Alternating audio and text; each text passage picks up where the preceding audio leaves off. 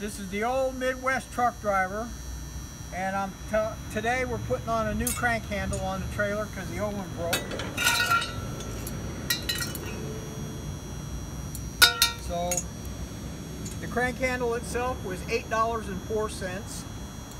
The bolt that I'm going to put through there was about 30 cents for the bolt, the washer, and the nut.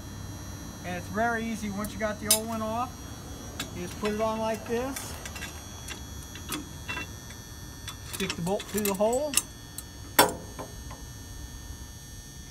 Put the washer on there like that. Tighten it down as high as you can with there, because this is a lock washer.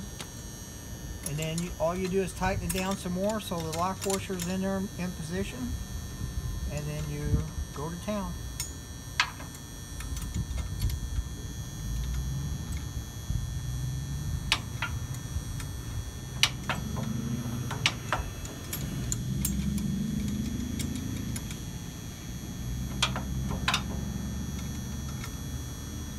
And by doing it ourselves, we save the company a ton of money. And that's what it's all about.